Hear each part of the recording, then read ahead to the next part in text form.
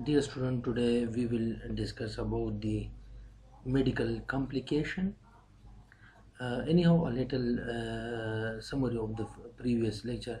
So in previous lecture, basically we discuss about various diseases regarding the newborn babies, children, even the young, especially in our community, and then we discuss in detail about the those diseases, especially the pneumonitis condition related to the newborn babies and children, sore throat, and that is the ear problem especially, and then we discuss about the dengue fever, also about the poliomyelitis, which is still one of the problem in our society, and last we discuss about the measles, because still measles cases are reported in our country, especially in the Asian society.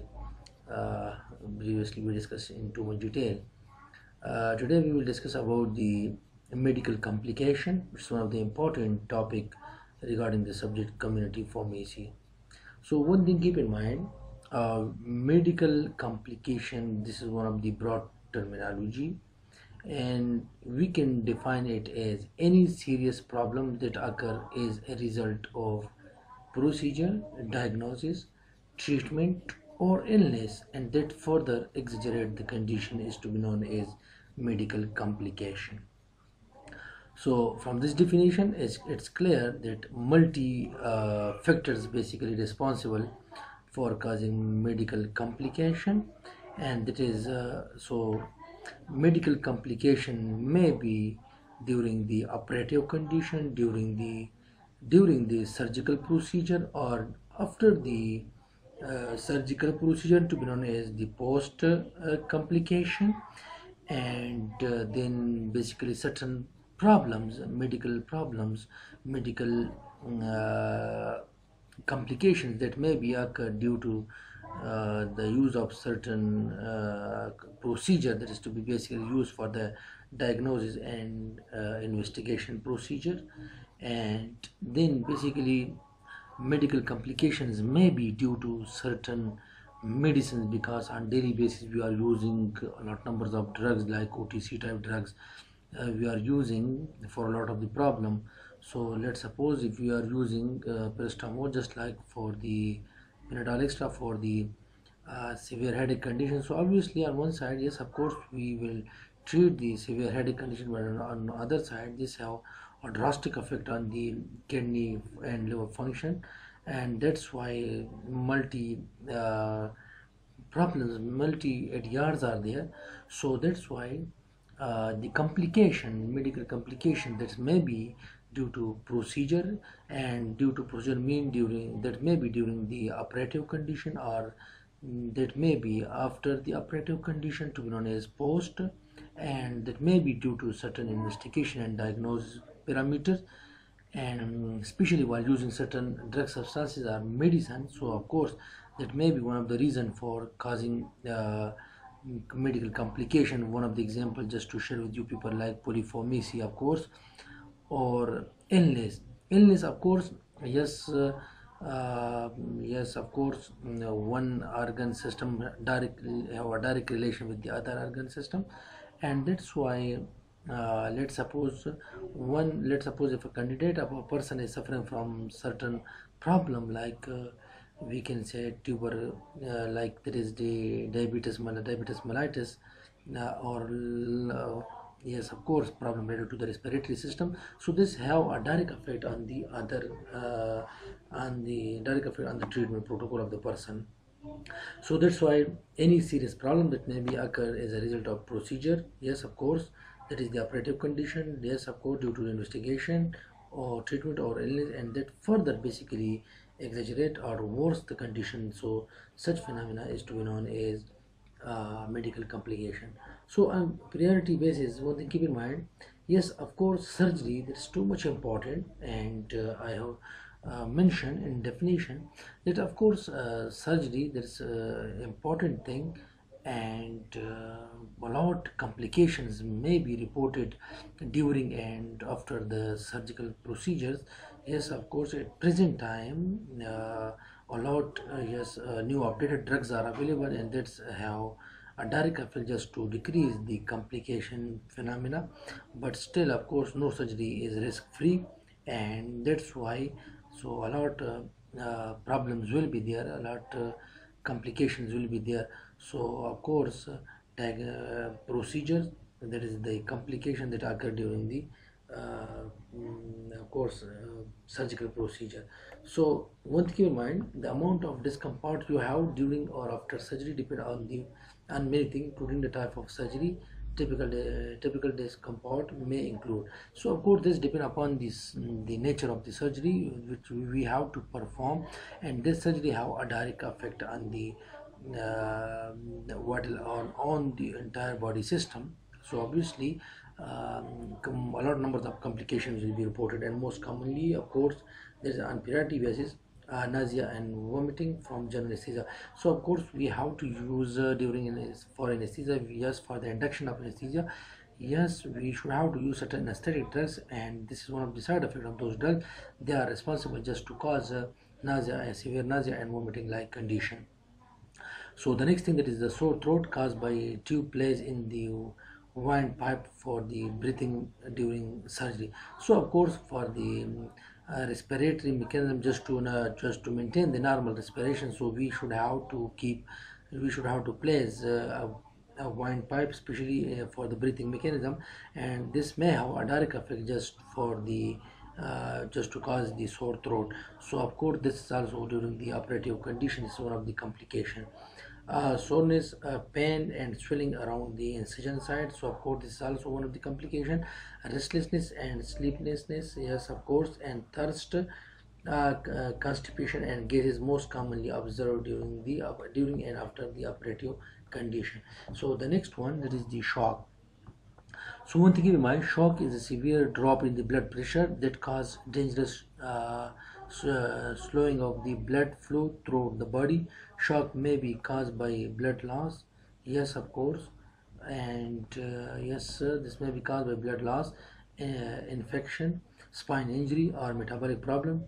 Treatment. So one thing to keep in mind, that shock. So shock is just like a very diverse terminology, and a lot of factors are basically responsible. Just we mentioned, it is the severe blood loss. So severe blood loss is one of the things which is responsible for the shock. Severe infection, spine injury, yes, if there is injury of the spinal cord region, or there is the certain metabolic problems. So treatment may include one of the following, like yes, of course, help with breathing. Yes, we have to normalize the normal breathing mechanism by taking support of the artificial respiration mechanism. Reduce heat loss. Yes, of course, it's too much important, especially just to reduce heat loss. Yes, of course, certain, if the shock is due to the blood loss, so of course certain IV fluids and blood should be there, giving extra oxygen. So extra oxygen should be provided. Artificial respiration will prescribing medication. This might be raise blood pressure, yes, of course. So in case of shock, there is accidental fall, severe fall in the blood pressure mechanism is there. So we should have to normalize the blood pressure of the candidates by prescribing certain medication for that phenomena. The next thing which is basically responsible during the operative condition for complication, that is the anesthesia complication.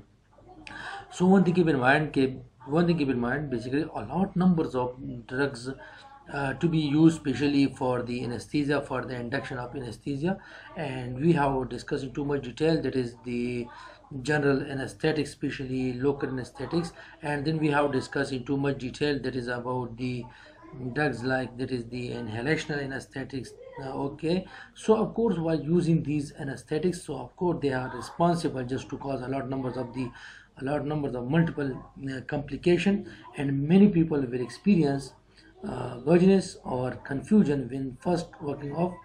Other symptoms after anesthesia include, like, that is nausea, headache, dizziness, sore throat, tiredness, shivering, dry mouth, vomiting, or mild hoarseness. So of course, mild hoarseness is regarding the dry wiseness, the dry wise. So one thing keep in mind, basically, yes, of course, while using the anesthetic drugs, so of course, after the surgical procedure, a lot numbers of complication will be there, and it's most commonly related to the anesthetic drugs, and those are just like confusion like mechanism, dizziness, headache, okay, so dry mouthness, vomiting, of course, and just change in the voice of the person. So yes, of course, these are totally related to the these are minor complications which are related to the anesthesia. One thing in mind, the next one, that is a hemorrhage. So hemorrhage is basically a bleeding mechanism. Yes, of course, if the patient loses too much blood from the site of surgery, it can lead to shock. So of course, we have mentioned that shock, one of the hemorrhage or bleeding tendency is one of the reason. So of course, during the operative procedures, yes, there may be a chance of the bleeding tendency, too much blood loss may be there. So treatment just to avoid such shock conditions maybe due to the hemorrhage, so we should have to take support of the IV fluids, blood plasma if needed, blood transfusion if it is needed. The next stage is urinary retention. So of course, during the surgical procedure, this anesthetic have a direct effect on the bladder mechanism. Yes, the person have the capability for the normal urination. So of course, this is also one of the problem and one of the complication during operative conditions, and we should have to manage this problem to avoid urinary retention. The next thing, that is the DVT, blood clots. So during post-op, many surgery have an increased risk of the developing blood clots in the vein of the cuff. This is called deep venous thrombosis. So DVT stands for deep venous thrombosis, and this mostly occurs at the site of the cuff region, and this happen because the body natural mechanism is there for the clotting mechanism. So chances of the clot formation is there, and this clot formation, which is known as deep venous thrombosis, can cause lung problem including collapsed lungs. Therefore, surgeon will take every step possible to prevent them. So yes, of course, anticoagulant, if it is yes, of course, if he thinks to be needed, so he should have to prescribe certain anticoagulants to avoid the deep venous thrombosis like problem. And the next one, that is the post-operative lung infection. So of course, it's important to exercise the lung after undergoing any surgery that use anesthesia, of course. So that's why this have a direct effect on the, yes, of course, during the operative conditions, the lung normal mechanism is too much affected, so the person having the capability just to breathe normally, and this is maybe one of the reason for causing a lot numbers of the problem, that is just like pneumonitis condition may be developed. So that's why we should have to focus on this parameter, wound infection. So of course, if surgery is there, so of course there may be a chance of the microbial growth. If microbial growth is there, so of course certain infection will be there. So that's why the surgeons have to focus on all these parameters, and such the respective, yes, of course, proper hygiene should be there, and just to prescribe certain medication that have a very good result during the operative condition. One thing keep in mind, certain following condition can increase the risk of complication during surgery. So one thing keep in mind, yes, of course, we should have the complete patient medication history and profile, because this is too much important while operating the conditions. Let's suppose the person have any heart problems. Yes, the person is hypertensive or normal.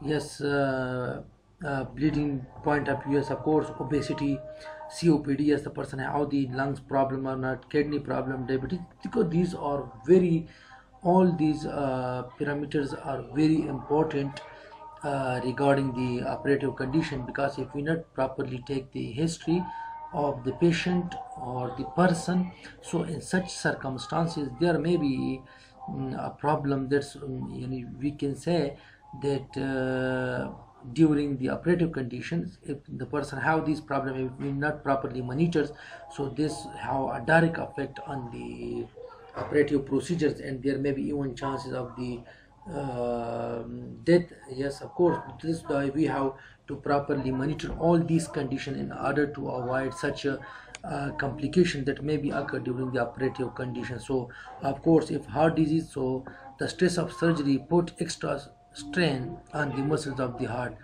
to maintain the cardiac output. Additionally, the agent anesthesia can depress cardiac function. So one thing in mind, of course, Yes, if the person have already disease, heart disease problem, and further we are using anesthetic drugs, and yes, of course, this overall phenomena will further increase the workload on the heart. So of course, if such phenomena is there, so we should have to multi-think for multi on multi-side. We should have to think in order to avoid such problem, because that may create a lot of problem, a lot of complication. So that's too much important. Hypertension, because of course, if the if person have too much high elevated uh, blood pressure, so of course the too much high respiratory, if respiratory problem is there, so of course all these things are too much correlated one, and this have a direct effect on the normal mechanism. And yes, of course, this will cause a lot number of complications. Stroke, yes, of course, this is also too much important. Bleeding disorder, so of course, if the person have a bleeding disorder mechanism, and let's suppose if you not properly take the history of the person, so during the surgical conditions, yes, the person, there may be chance of the person may be expire. Obesity, that's also one of the important factor. COPD, of course, because we should have to normalize the normal breathing of the person during the operative condition. So if the person have the COPD asthmatic condition, so this will exaggerate the condition. Kidney problem, so increase the risk of stroke after surgery. And kidney, this is one of the filter mechanism. So yes, of course, we should have to focus on the kidney normal function. And diabetes, yes, of course, diabetes is too much important, because diabetes, yes, of course, if diabetes is there, so wound healing mechanism, wound healing point of view problem will be there. So we should have to focus on all these problem.